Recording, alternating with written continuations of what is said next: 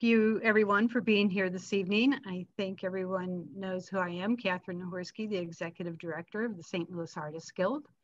And thank you so much for joining in. Our format's going to be a little different this evening we are going to watch 2 short videos of the artists. We're going to do that sort of one at a time. We're going to start with Alex, and then we'll have opportunity to ask Alex questions either during the video or after. And at that point, you could unmute or use chat. And then we'll go to Suzy's video, and then if we have some direct questions for Suzy. And after that, we welcome everyone to unmute themselves so that we can just have an open dialogue about the artist's work and their inspiration and what inspires us also. So Alex, we're gonna start with you, and Zach is here, our master tech guy, and he is going to start the video. And again, please mute yourself during this time. So here we go. I'm Alex Paradowski. When the Guild told me that there were people interested in how I put together my mosaics, I was just getting ready to start this piece, which is my latest. It's a portrait of my son. So when I started that, I decided to chronicle each of the steps so I could show them on this video. So what you're about to see is a step-by-step process of how this particular piece came to be. What you see here is the photograph I started with and the 3 contenders for the piece of art. Top left is a photo of my son, Nick, that was the original. And the other 3 are Photoshop variations.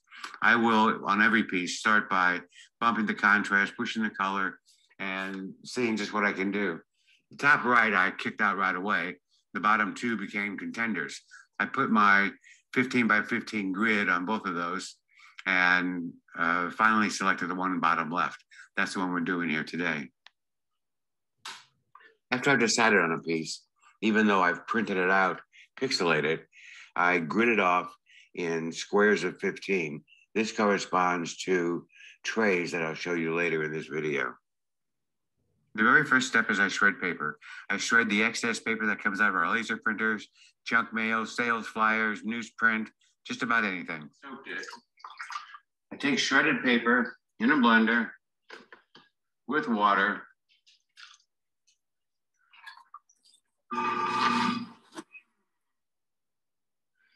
After it's finished blending, it ends up being a thick slurry. And my next step is to get rid of some of that water and leave it in a just a thick chunk in a way that I can store it. I then take this slurry, pour it into a piece of screen, and use the screen so that I can squeeze out all the excess water.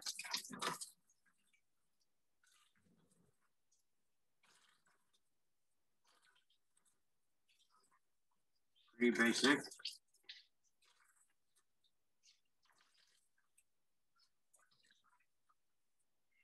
What I'm left with then is a thick, damp chunk of paper. This is something I can take and store for use later to make into pellets.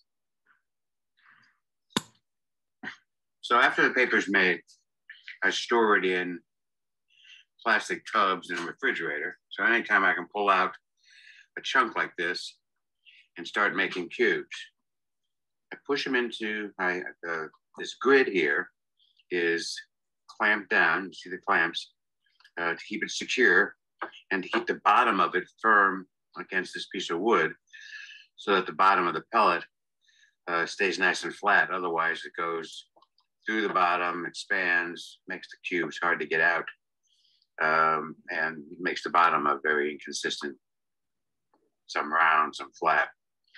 Anyway, so I push it in here, one after one.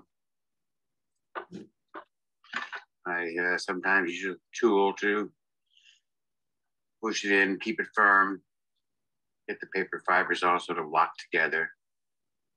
So when the cube comes out, it's nice and tight.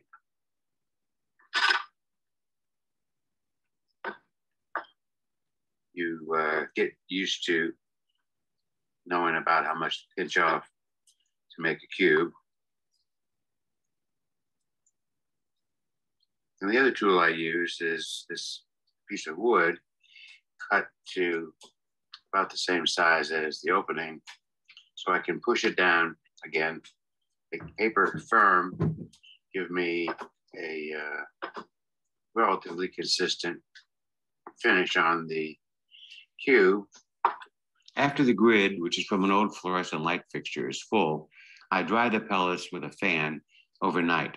The next morning I take and knock the pellets out of the mold and store them in these plastic tubs. When full, I believe these 3 tubs hold about 10,000 pellets. The piece I'm working on here, the portrait of my son, is just over 2,000 pellets. So when these tubs are full, I've got enough for maybe 5 or 6 pieces of art. After I've dried the paper pellets and released them from the mold, they'll often have little burrs on them like this. And if I leave that on there, after they're painted, that becomes very hard, it becomes brittle, and could break off. Broke off, then undo would probably be white. So before I paint the pellets, I go through several at a time and trim them a little bit, just so they're a little more consistent. Shown here is my collection of almost 100 baby food jars full of paint. I keep the colors, the various colors from each piece of art, and then as I need new colors, I'll either mix new colors or I'll edit colors I have to make it warmer or cooler, whatever I happen to need. I've made these foam core trays to hold 15 cubes by 15 cubes. These correspond to the grid that I work off of, and it makes it easy to assemble. This tray corresponds to the first square of this grid. So I've got all 9 of them filled. And so the trays let me easily glue these in place. So I'm going to start now by gluing these pellets in place according to that first square. I hot glue these.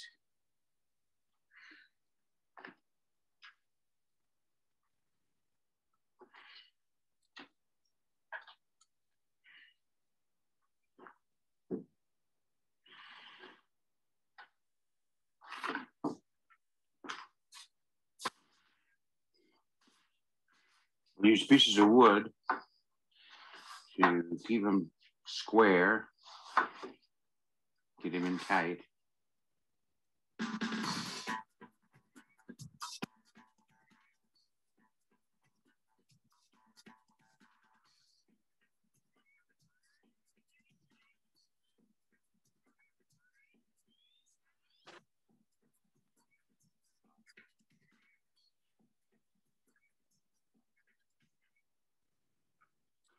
That's 1 square of 15 by 15.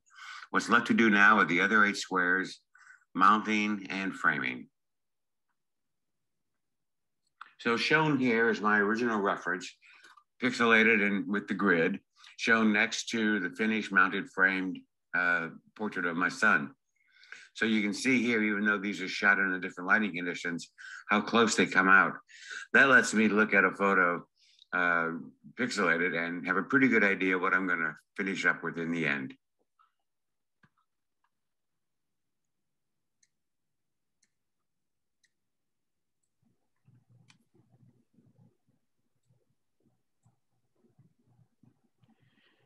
Indeed, astounding.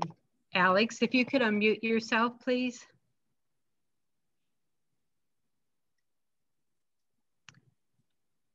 That is just excellent.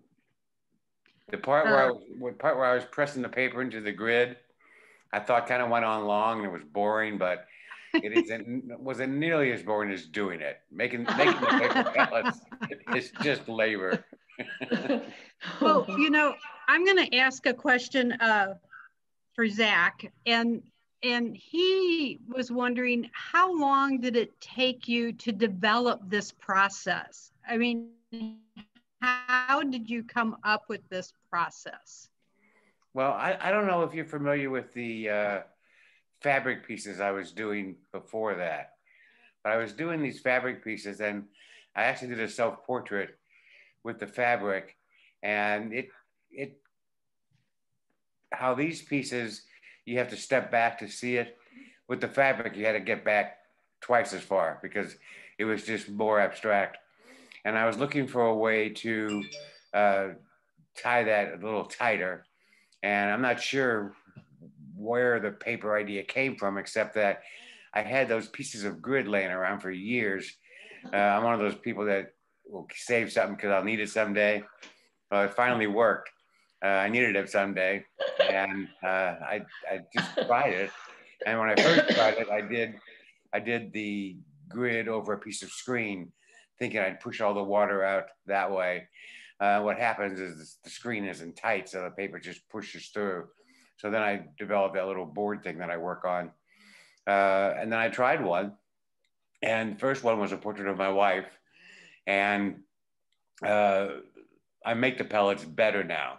There are a lot of rough edges and more variation in size, and it just wasn't. It came together after doing several of them, but sort of stumbled on the idea, and later found out that oh, I always forget his name. The guy that does the huge portraits. Chuck Close? Yeah, Close. He has used that plastic grid is from an old fluorescent fixture, and Close will sometimes use aluminum grids the same size, but he'll embed the entire grid. He'll pour paper over it, let it dry, embed several 4x8 grids or 2x4 grids, and then he has a team of people with dyes dyeing each one. And so I'm posterizing and doing work in Photoshop, whereas I think he's taking the photo apart and just matching it exactly. But I thought I invented it, but I think Close was first. well, you brought it to us. How's that? Okay. Yes, great. You know, I have seen some of your fabric work, but I don't believe I have seen fabric work where you were doing a portrait. Is that on your website? I think it is. I've only one because it has to be black and white because the color variants I can't get in fabric, which was another reason to look for another way of doing it. So most of my fabric stuff is not portraiture. It's either a graphic or more abstract, but not portraits. Anyway, I did a couple of portraits when I was testing to see if I could. I did one of Marilyn Monroe and I did one of John Lennon, but those are famous photos, so I can't do anything with those. The other work on your website is abstract. So what moved you to portraiture? Well, that's a long story. I used to work a lot with yardsticks. I'd glue yardsticks down, make that my canvas, if you will, and then I worked over the top of that. And then after I got done painting on it, I'd come back and sand and scrape, and so the numbers would come through in places and not in others. But I bought a piece of sculpture 30 years ago that has these little threads hanging off of it. And I've always been enamored with those little yellow threads hanging off of that piece of sculpture. And I was looking for a way to do something with threads, which is how I got into the fabric. And then the fabric led me to the paper. In December, I did another fabric piece. I hadn't done a fabric piece in probably 4 years. And then I did one in December, and I've got a couple working now. The wood is more, takes more shop, and I don't have as much shop as I used to have. But I'll still do some yardstick pieces, but probably not for a while. I mean, there's a lot of spray painting and it's toxic, and I never do it in a well-ventilated area. And I don't think to put on a respirator until the room is already full of fumes. So, which irritates the hell out of Nyla. So, and then the fumes go upstairs and I get in trouble. So the paper works out a lot better. Well, yes, those things make a difference. What type of studio you have and space can dictate the process and work that you're currently doing. Yeah, I do the figure studies and portraits, but I've done some still lifes and I'm working on a floral now. But the figures and the portraits seem to lend themselves to that technique better than most other things. Well, I honestly, when you first brought your work to the Artists Guild, I was amazed at being across the room when I saw the pixels, your little squares of color, form a very realistic portrait. Because, you know, when the work first comes in, we're handling it, we're up close, it looks very abstract. I could see, you know, that there was a portrait or a person in there. But once the work is up, and especially in a space like the Artists Guild where you can really get back, it was just stunning to see how realistic that adds up. And so you are really great at color mixing. I love those baby jars and your little tabs on them. You know, you're very organized. Well, actually, I use the tabs. I need to put the tab down on the computer printout to see where I am, because you'll look at a color and boy, you'll think you've got it until you put the piece of paper down next to the square and you see it's way too red or way too dark. It's a real lesson in what colors look like next to each other, because as you look at it, it's hard to isolate from its surroundings. So sometimes I actually have a piece of paper with a little square cut out that I can lay down on the square and look at it by itself. And things that will look pink are really more lavender, or you know, more blue or more red. That really gets lost when they're surrounded by browns and oranges and other things. Yes, yes. Joseph Albers. Right, exactly. Joseph Albers and Design 101 or whatever. I remember painting all those little squares. But it's fun and wonderful, and it is amazing how color affects each other.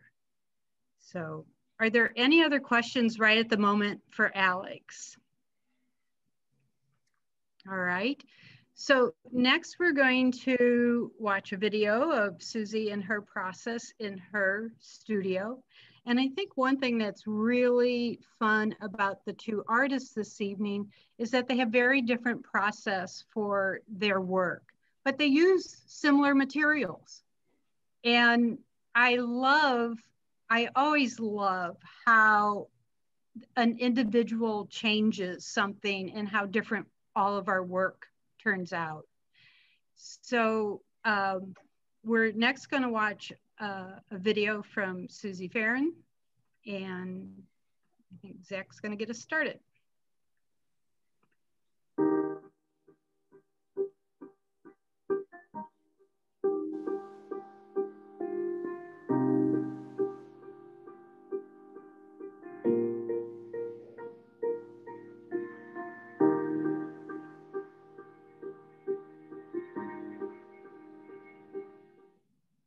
Hi, I'm Suzy Farren, and I used to be a writer for my whole career, and now I am an artist, but it didn't happen overnight. It took me many years of taking classes with a whole variety of people to get to where I am today, which is always growing and always changing.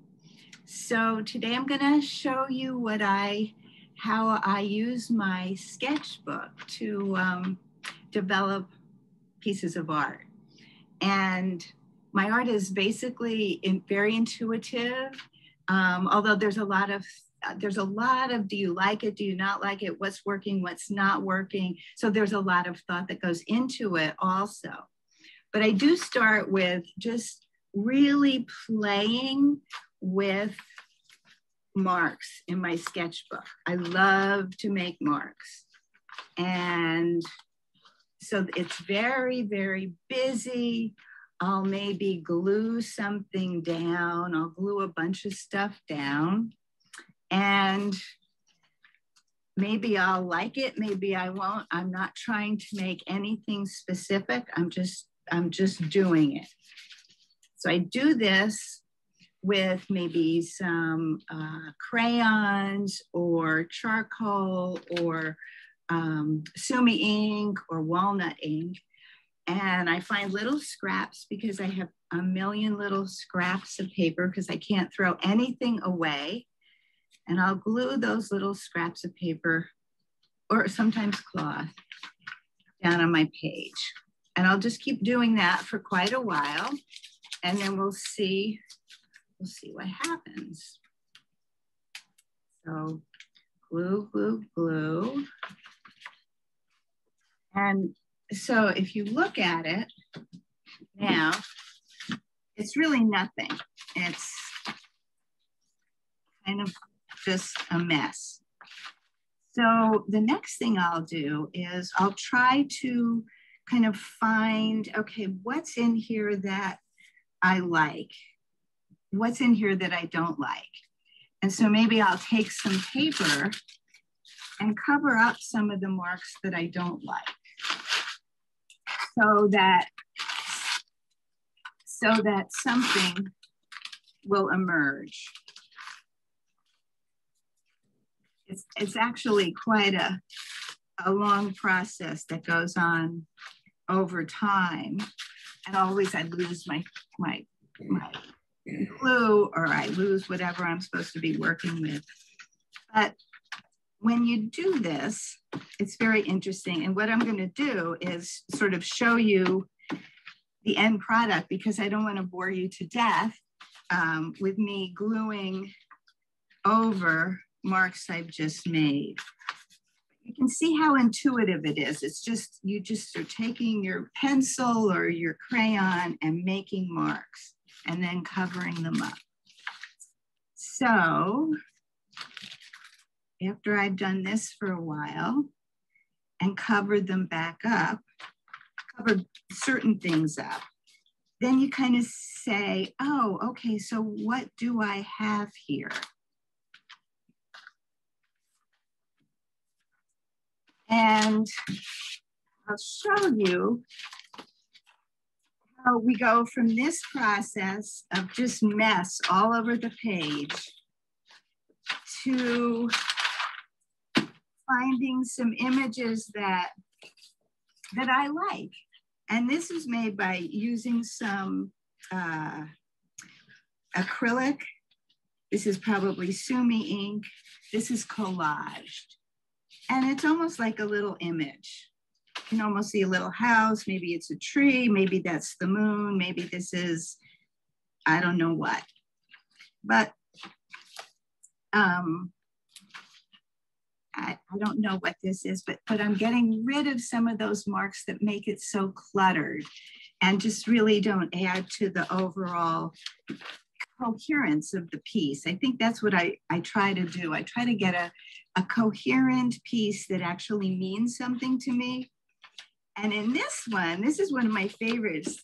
This turned out to be a barn with a horse in winter. Who knew? And that's just from these random marks. But I find things that that have meaning or that don't have meaning. I like the movement in this piece.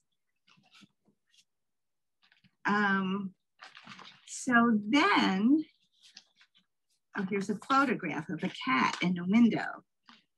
And this is an old rusted piece of paper. And I really like this piece. But, you know, I think the interesting thing about this is that I didn't just come and draw this or paint it. There's a lot of energy in these pieces, but they're covered up and they just form whatever they end up forming. Here's shutters maybe, here's the sun pouring in.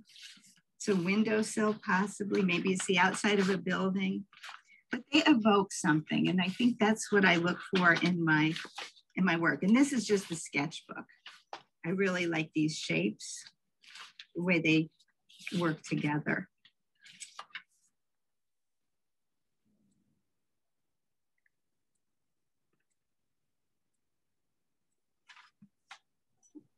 Excellent.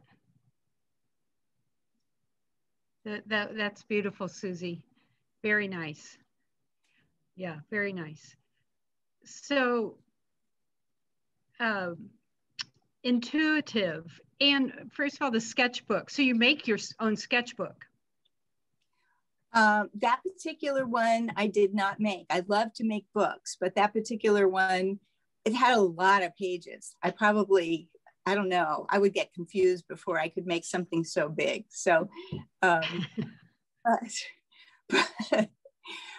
what I like about it is, what I've been realizing lately is that it is intuitive. And at the beginning, I mentioned that I was a writer. And when I was a writer, I was always finding the perfect words. And what I realized with this, working in your sketchbook and making the marks and then getting rid of them, it's exactly the same thing, only it's with images and marks. It's editing. You're constantly editing and you're constantly finding relationships between shapes or marks. And you watch this larger piece emerge. And to me, that's just fascinating. And if I just drew it, if I liked an image in my sketchbook and I thought, okay, that's great, I really like this piece, I'm going to make it on a bigger piece of paper. And if I just did it on a bigger piece of paper, it wouldn't have that energy. And I just, lately, I'm just thinking that you just have to have that process where it's intuitive, and then it's thinking, and then it's erasing, and then it's putting something over it. And then you end up with something that is nothing like anything you could have imagined. But, there's something maybe pleasing about it. At least it has to be to me. So that's when I stop, maybe. Well, I think artists that practice intuitive actually are very in tune with their marks and lines and shapes and space, and that after you practice, practice begets work and more work, that you do have a dialogue and a type of line or shape or energy that represents your work, that represents you. I think that's true. And you also touched on something that's so important. And I know a lot of people have a hard time with this. Work does lead to more work. And I remember Ann Coddington, who's an artist in Illinois, saying that one day, and it was just very casual when she said it. But the point is, just get into the studio and go and do it. And, just, it doesn't matter what it is. You can be like, take a little piece of paper and make a mark on it, but that's going to lead to something else. And I found that, especially during, this whole COVID thing, to be really helpful. I've been in the studio just about every day. Yeah. Yes, one good thing about the pandemic is that it did force people to work or to have time to do that. There is a comment that says, "Wow, what freedom in your work." So, thank you. Go ahead. Yeah, it is. I guess the more I hear from people who've actually gone to school and gotten their master's. That's a pretty brutal, a brutal thing. And I'm, in a way, I mean, sometimes I feel like, oh my God, what am I doing making art? But I'm really grateful I was never beaten down. And I think it does give me a freedom, but I'm also a pretty tough critic with myself. And if I don't like something, I mean, it's, yeah, it's never going to see the light of day anywhere. But yeah, so it is free, but it is hard work too. But that's a lovely comment, and I really appreciate it. So was there an evolution for you from words on a page to incorporating marks and imagery and color from a writer to a visual artist? Are they the same? No, they're not the same at all, because when you're a writer, you're always, in a way, there's a similarity. When I was a writer, I was always looking for the simplest way to say something. I worked in healthcare, and healthcare is so, full of jargon. And I mean, and so I was always trying to find a way to simplify the words so that even I could understand it. And I don't know. I mean, so in a sense, what I'm doing now is very similar. It's simplifying a lot of stuff so that it's a cohesive image on a page. But how did I started taking classes. I just started taking classes about 20 years ago and found a whole bunch of wonderful people, and people led me to other people. And the whole thing just evolved in a kind of amazing way. It wasn't intentional at all. It was just that I gravitated to paper. And what I love most of all is just doing things with my hands. It's always so physical. And tonight I was trying to get some medium off my hands, and then I realized I had just pulled some skin off my hand. So it's very physical. And it bled. But anyway, yeah, so it's just, I guess it was always there, but I just needed the right wonderful people who were teachers to help me find it. Mm-hmm. So is there a component of mystery to your work and for the viewer who looks at your work, who's seen your work? Yes. I'm so glad you asked that, because just today I was at my framer picking up a bunch of pieces I had framed for a show I'm having. And the framer bought one of my pieces. And great, congratulations. Thank you so much. But to me, it was a kitchen scene. It was sort of a kitchen still life with a wine glass, of course, and some fruit in a crock and whatever. But to the man who bought the painting, to Bruce, he saw a very primitive figure. I love that. I love that I can put something on Facebook or Instagram and somebody will say, oh, look, it's an elephant. And I'll be like, what? An elephant? How do you? And then it is. I mean, it's really wonderful. That's what I love about abstract art.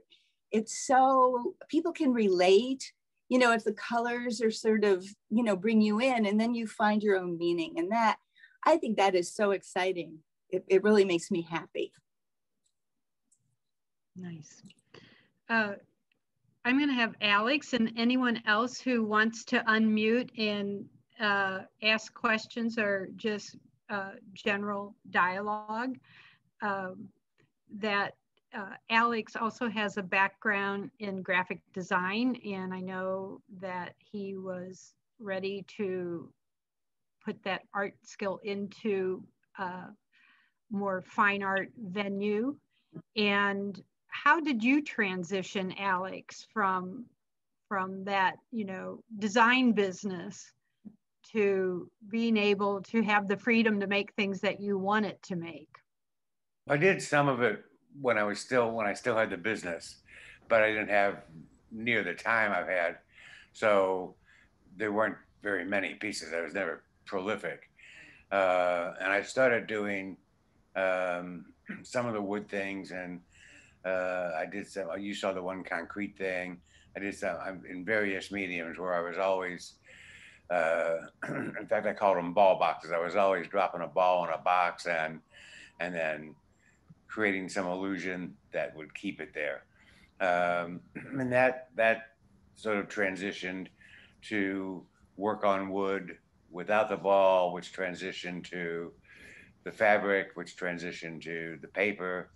And now I've done a series of, I think about 15 or 20 pieces where I'm just overlaying tissue on top of tissue on a black ground. And I've got about 15 of those on my Instagram page. And the way that came about is I've got all these pieces of foam core left over when I mount my paper pieces. I had these big holes that I cut in foam core, and I got these pieces that I have nothing to do with because they're too small for other paper pieces. I just started doing this other work on top of them, and they're smaller, they're quicker, they're more therapeutic. So that's going to be my new break between making boring pellets of paper. You know, that was. Suzy, I got a question for Suzy, if I may. Yeah, yeah, absolutely. Suzy, when you go to frame something, do you just take it out of your sketchbook, or do you reinvent it? No, so my sketchbook always stays in my sketchbook. But that work informs larger pieces. So okay, it's just to get mood, sort of. When you do the larger piece, are you doing the same subtractive process of covering things up? Okay. Yes. Okay. I like that subtractive process. That sounds so smart. I'm going to write that down. Yeah. Yes, Alex is additive. Subtractive.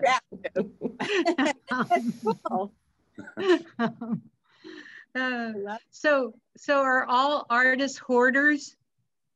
I am. Yeah.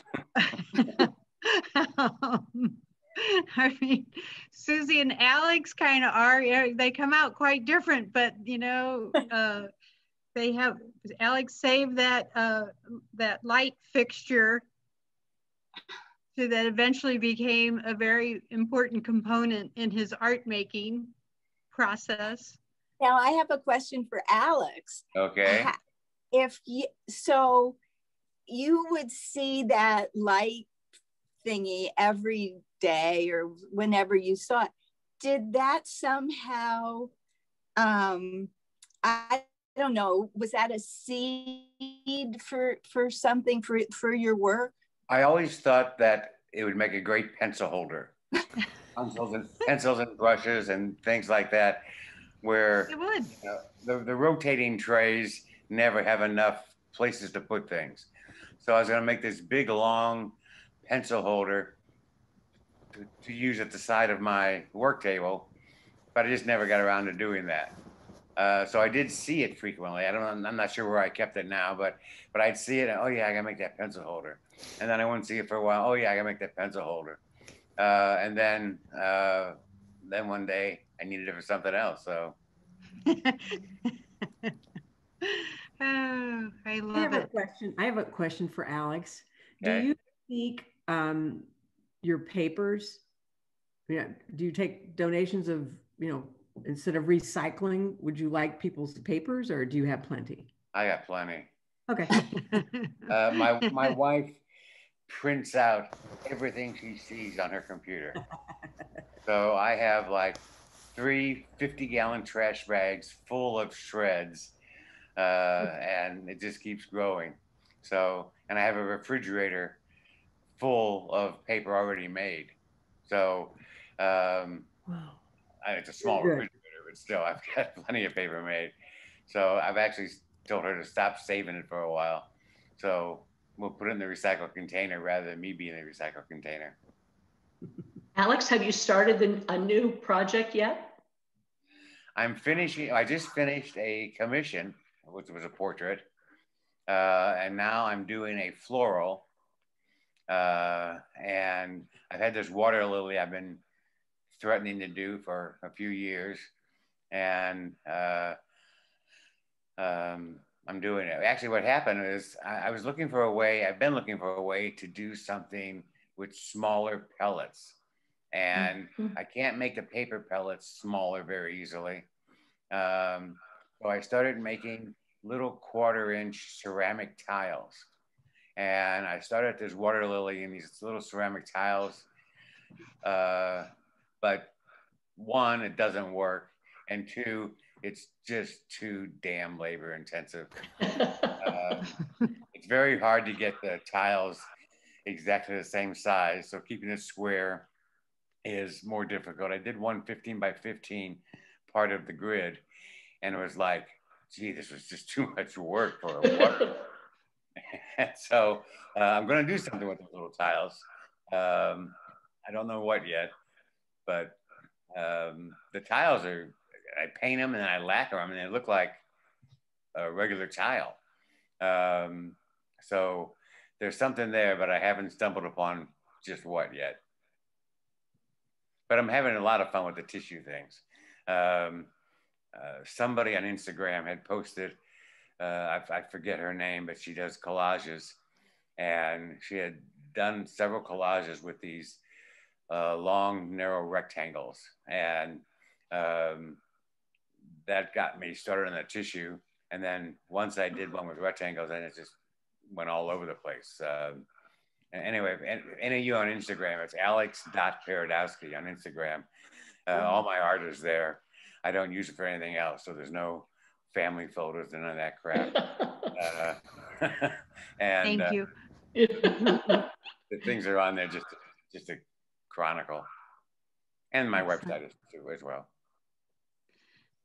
Nancy, did you have a question?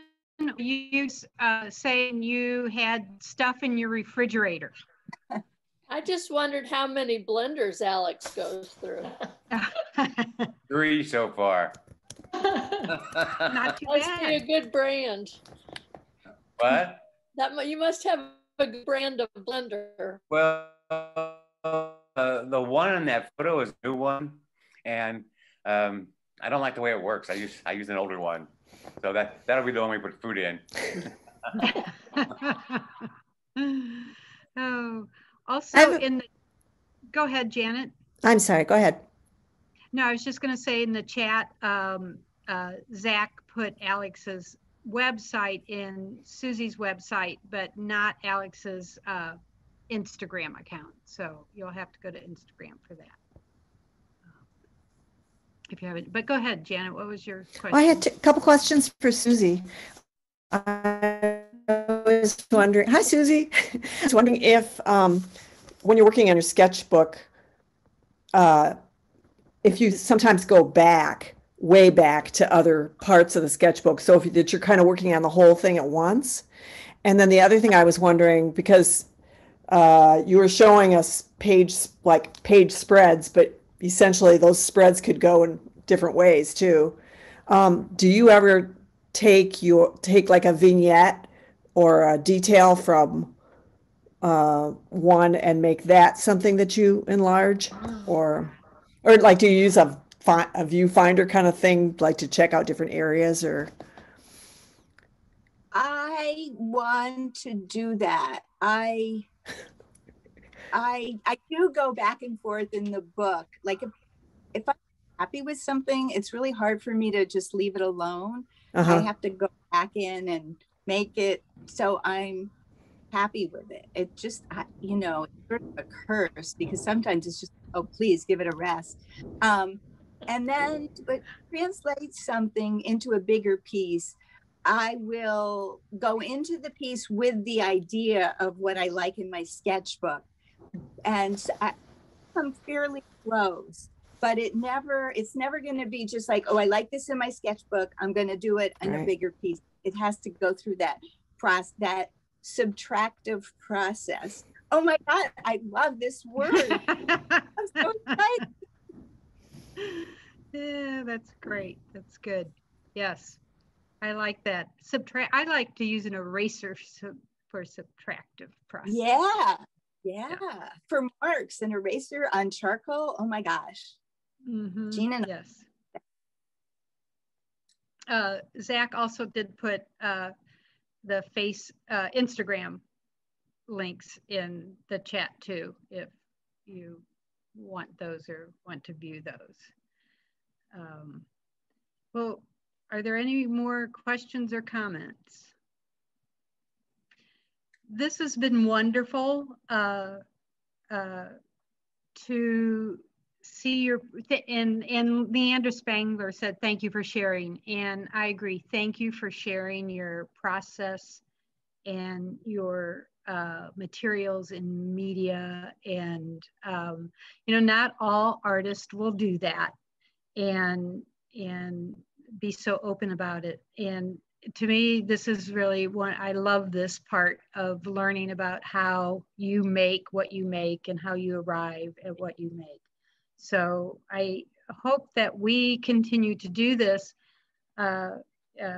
beyond pandemic via Zoom, or someday maybe we can actually visit a few studios and see how artists make their work, because that's always intriguing too, how artists are organized and or disorganized. Like I would have to clean my studio before you could come in.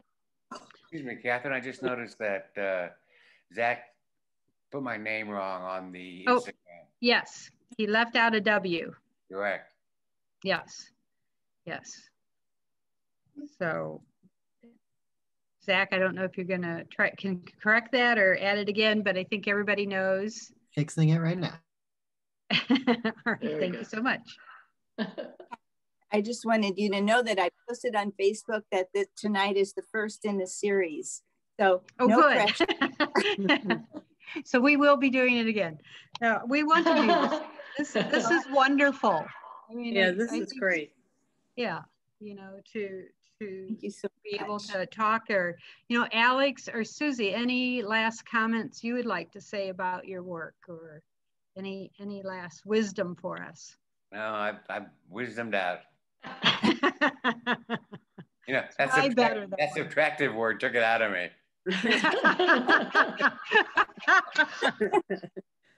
Okay, everybody has to use the word subtractive in their, you know, dialogue tomorrow. Okay. You bet. I had to give Suzy a word, and she was a writer. There you go. Well, great. Thank you both so much. Really wonderful. Thank you both. Thanks. This was great. All right. Thank you for participating, to everybody tonight, and hopefully we'll see you soon. Yeah. A lot. All right. Bye-bye. All right. Bye-bye. Good night. Good night now. Bye.